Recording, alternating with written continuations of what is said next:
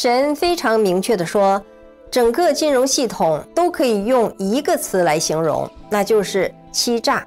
他们制造金钱的速度远远超过你努力追赶的速度。在准确预言川普遇刺后，布兰登·比格斯又警告说，美国即将迎来一场金融崩溃，人们根本没有时间反应过来，一夜之间就改变了世界。比格斯的这一预言立刻引发了广泛关注。7月24日，比格斯邀请了黄金2020预测频道主博尔尼，从宗教的角度分析了这场危机，宣称当前世界并非处于政治时代，而是圣经时代，一切事情的发生都有它的深层原因。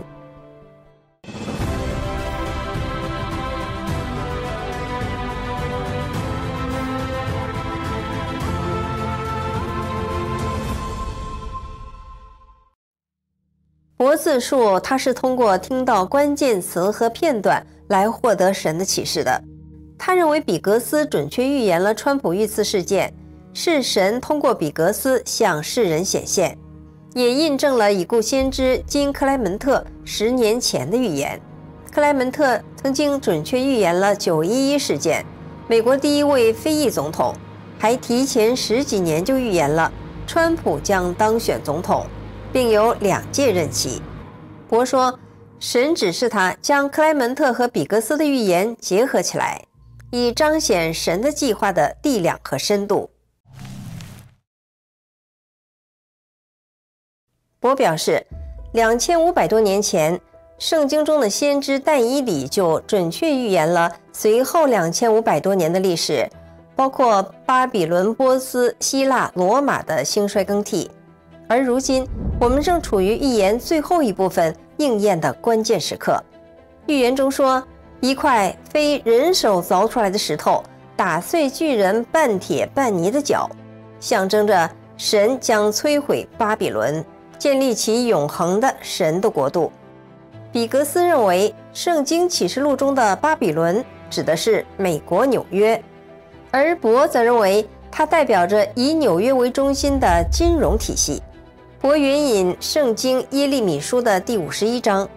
其中把巴比伦描述为金杯。他表示，当年5月8号，载着来自英国的清教徒们登陆美洲，呼求建立一个在神之下的国家，并与神立下庄严的契约。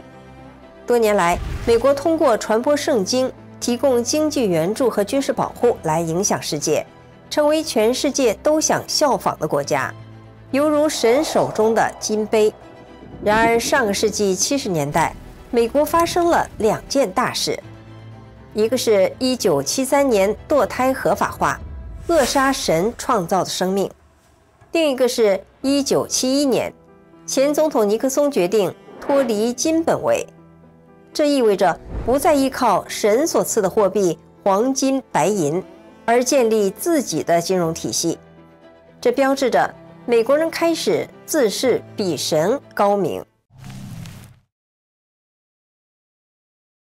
博说，一旦脱离金本位，接下来就是印钞票。他举例，在美国，如果在2020到2024年这3年半的时间里，你拥有一套房子，这房子的价格可能已经翻了一番。这是怎么发生的呢？房子并没有好到原来的2倍。他说，真正发生的是他们创造了2倍的货币，因此房子的价值也翻倍了。他们就是凭空制造了这些钱。博说，神清楚地对我说了一句话：欺诈。整个金融系统都可以用一个词来形容，那就是欺诈。在脱离金本位后，1974年6月9日，基辛格与沙特签订协议，美国承诺为沙特提供军事保护，作为回报，沙特同意只用美元进行石油交易，并接受美国帮助开发油田。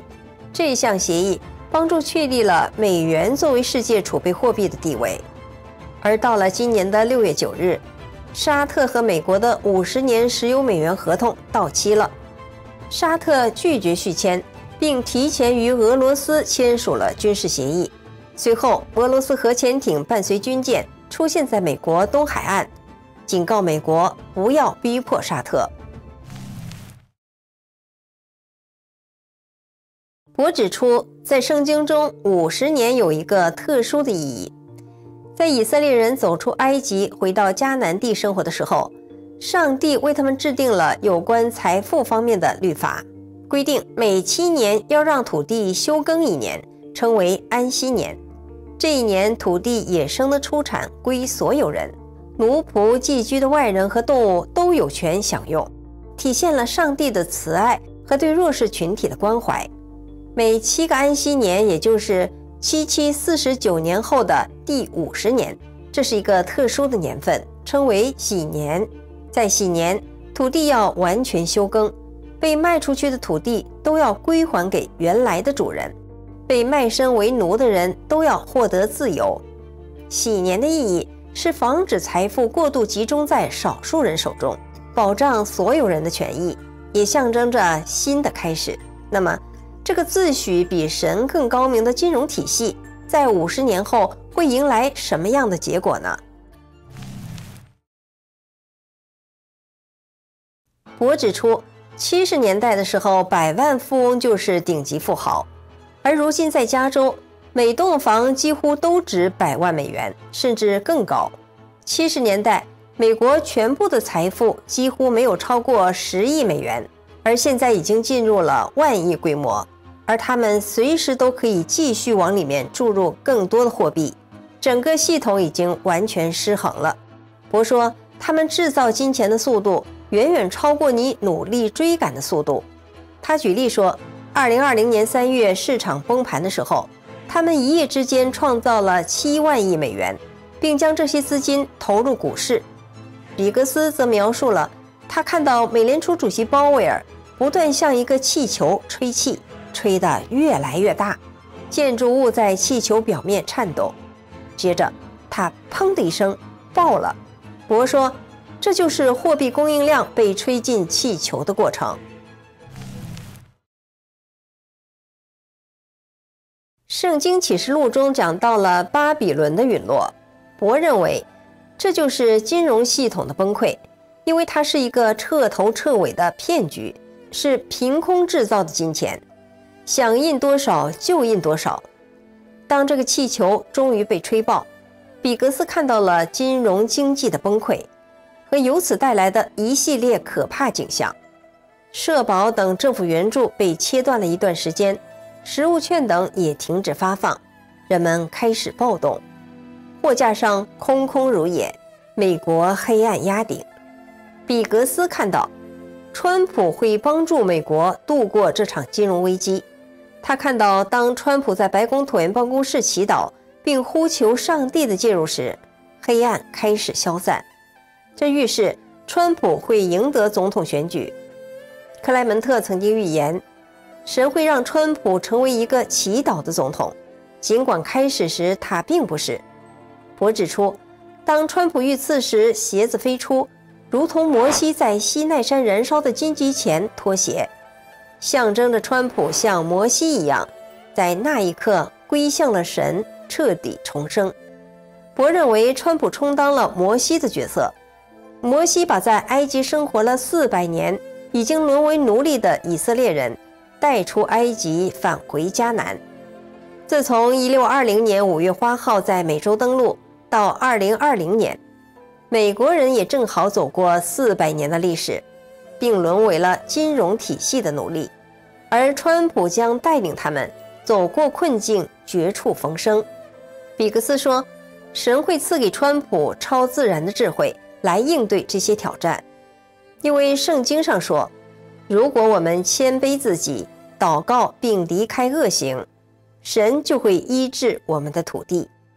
比格斯看到5月8号上的人们围绕普利茅斯岩石与神立约的情景，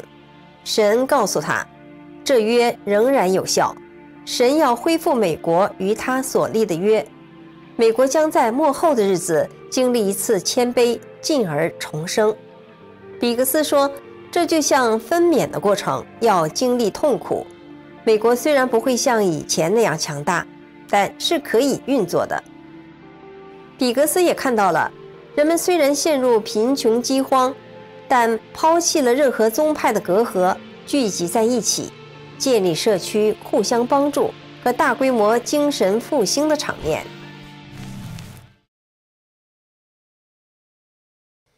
比格斯看到川普将带领美国摆脱黑暗，走向复兴，但显然不是所有的人都相信这个预言。在总统选举的尘埃落定之前，阻止川普当选的力量相当巨大。他已经遭到2次暗杀。在克莱门特的预言中曾提到，太多谎言已经层层堆积，特别是在国家高层的职位上，巨大的敌人将威胁美国，试图削弱其力量。克莱门特还曾经预言说，敌人策划了一场与以往完全不同的阴谋，不是类似911的事件，而是一种奇怪的渗透。在人们感到舒适和享乐的地方，屏幕变黑，尤其是纽约的长岛和巴比伦地区会陷入黑暗，让人们恐惧，听从他们的命令。但最终敌人的计划将失败，这与比格斯有关电网和停电的预言不谋而合。博强调，尽管全球主义者制造暗杀和混乱，如同不信神的法老阻碍以色列人返回迦南，但神将用一击致命的方式干预，就像以色列人在红海边绝望地看到埃及的追兵，但神通过摩西用神杖分开了红海，让以色列人走了过去，把法老的追兵淹没在海水中，实现了彻底的胜利。博说，这是没有任何反制之策的绝招。博相信神会通过川普实施这一击致命的计划，就像摩西分开红海一样，会是奇迹和神迹。博说，你必须了解你的敌人，我们并不是在与血肉之躯战斗，而是与黑暗的势力作战。他指出，日内瓦圣经清楚地指示，我们是在与黑暗的君主作战，他们是堕落的天使，最终这是一场灵魂的争夺战，撒旦将永远下地狱。有些人真的相信他们会逃脱惩罚，因为他们都被撒旦欺骗了。他还说，每个人都只能用自由意志而控制自己，神不能控制你。这就像亚当和夏娃，他们选择让邪恶进入世界。从那个时候起，6000年来，我们一直在应对这些问题。博认为，我们并不是生活在政治时代，而是圣经时代。虽然看起来是政治问题，因为这些新闻铺天盖地，但实际上这一切其实都是圣经预言的实现。每个人能做的只是选择自己是站在神的一边，还是像法老一样顽固不化。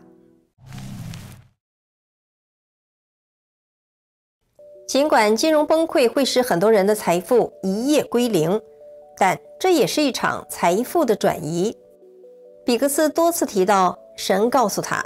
会照顾自己的子民，甚至为那些坚守着信仰、奉献时间资源却为生计挣扎的好人带来财务上的翻转。比格斯看到黄金和白银的价格大幅上涨，黄金飙升到每盎司1万美元，白银超过每盎司175美元，预示着巨大的财富转移。比格斯强调，这只是他看到的情景，不是财务建议。博解释说，圣经中的赔偿标准是7倍，银价基础为每盎司20美元，因此7倍赔偿就是每盎司140美元，而这只是开始。他指出，神的介入可能带来更大的祝福，甚至会有30倍、60倍或者100倍的增幅。博说，我不是在说这一定会发生，但是当神翻转金融体系的时候，你无法阻止它的到来。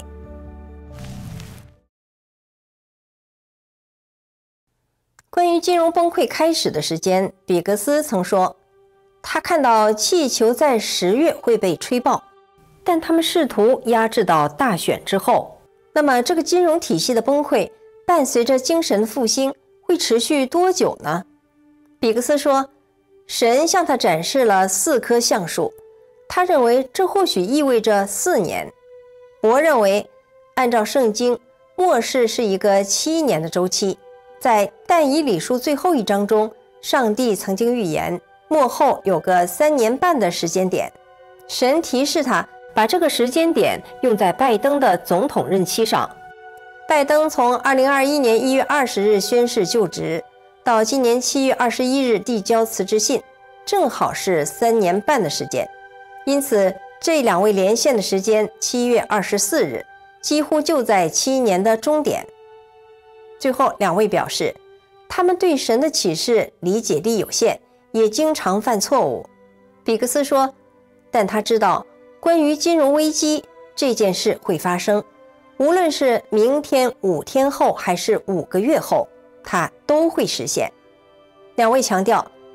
当这一切发生时，将是最好的时代，也是最糟的时代。这取决于人们固守巴比伦的一切，还是归向神。好，我们今天的分享就到这里了，